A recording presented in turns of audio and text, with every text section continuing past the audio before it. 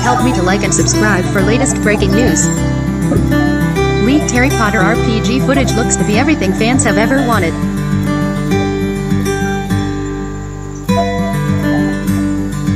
Harry Potter's popularity throughout the past couple of decades has been nothing to snort at, but it seems that it's been largely mismanaged when it comes to video game adaptations. With the surfacing of a new apparent leak, however, this appears as if it's finally about to change. Leaked on the R-Gaming subreddit, this supposedly AAA Harry Potter title looks to be the game that fans have craved for years. The custom playable character, the ability to learn as a Hogwarts student, and even a good or evil playstyle. Of course, it's necessary to take leaks like this with a grain of salt.